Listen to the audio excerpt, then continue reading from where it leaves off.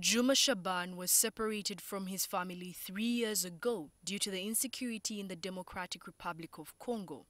In April 2019, the 24-year-old was able to be reunited with his mother and 5 siblings in Kampala with help from well-wishers. I had the pictures, my family, and I met with some people. They said that they met with my mom and they know her. They had her number, phone number, and they used to call her.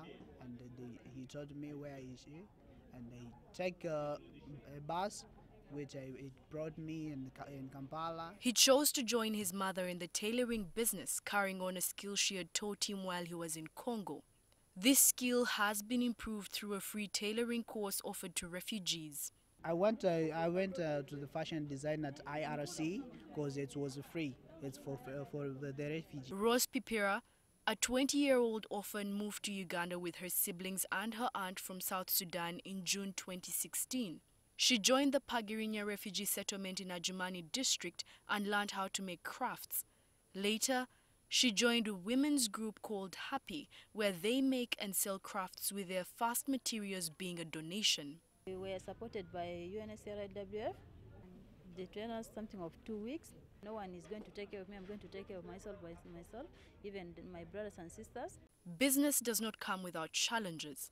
For Shaban, it has been having clients make orders and not return to pick them up. The one who was going to spend your money to buy the material, and they said that when you finished, I will come to take it without leaving even deposit.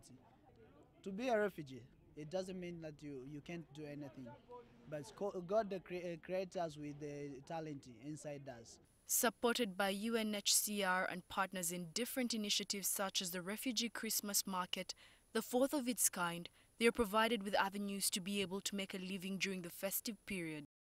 Some have had their things taken by KCCA, yeah, that's true. But that's because it's not being done the proper way. So what we're trying to do with this market and other ideas is to organize them in groups, have them registered as companies, and then do business the right way.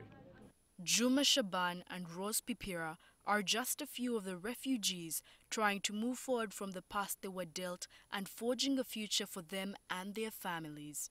Rita Kanya, NTV Tonight.